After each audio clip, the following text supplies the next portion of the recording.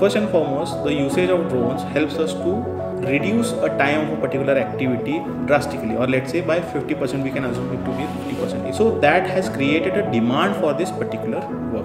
Now to cater for that demand, first and foremost, we need the pilots.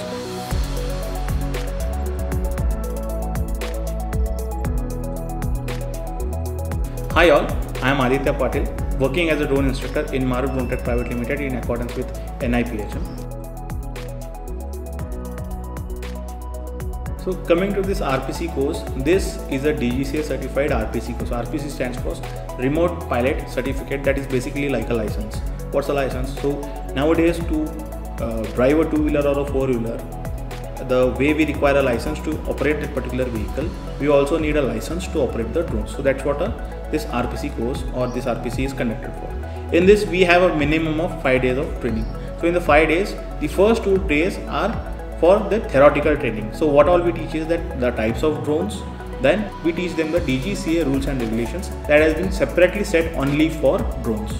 Then we teach about the different types of drones, their working and their components. We understand what each component is used for and what's the purpose of that particular component.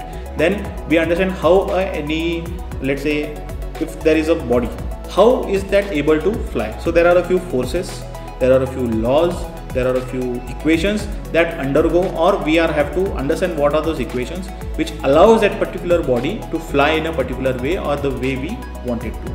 Then we have the applications of drones. So as applications are concerned, nowadays it is majorly into agriculture, but apart from agriculture we have videography, photography, and the second most used application is the survey and mapping.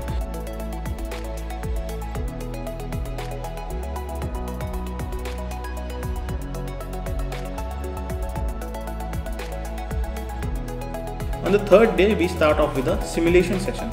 So the simulation is basically for to get anyone on board into the drone ecosystem. How do we get on board means, what are the controls, where are the controls, or like let's say if this is a joystick, there are 2 sticks on the joystick. What is the purpose of each stick? What are the controls on that one individual stick? We are teaching them first on the simulator. We are asking them to do a few patterns such as square, circle or a figure of 8 into the simulator, so that is being accustomed to them before they go to the flight. 4th day and the 5th day are primarily for flying. Here, whatever we have done the practices in the simulator, we are doing it on the actual ground and visualizing as to how our controls are.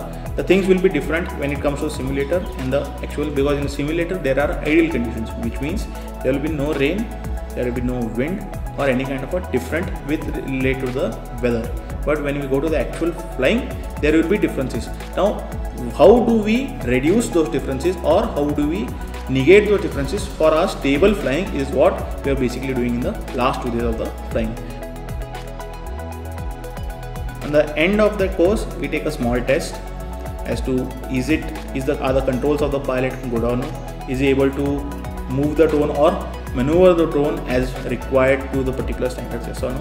All these tests are done, and then finally he is being awarded with the drone pilot certificate or the RPC, that is the remote pilot certificate.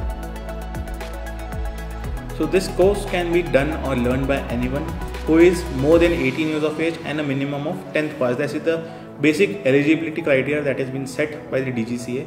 Anyone who wishes to learn how to fly a drone can enroll into this particular course.